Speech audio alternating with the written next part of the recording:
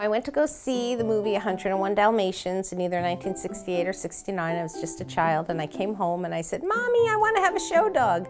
My mother said, "When you get married, you can have all the show dogs you want." So I did. Can you spin together?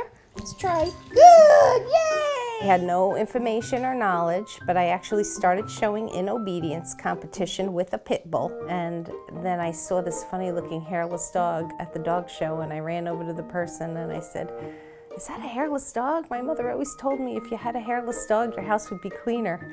So I just became instantly attracted to them. I thought they were very unique and different. The thing that a breeder tries to do is to create a dog that fits that standard of perfection. That's in movement, temperament, and conformation.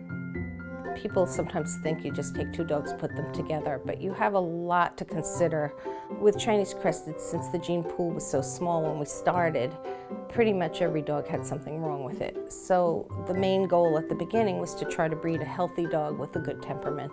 And then also you need a dog with a little bit of attitude too, so that it could say, "Pick me, I want to win." We have almost 300 AKC champions. My own dogs have been many more places than I have been with their handlers or their co-owners or their owners.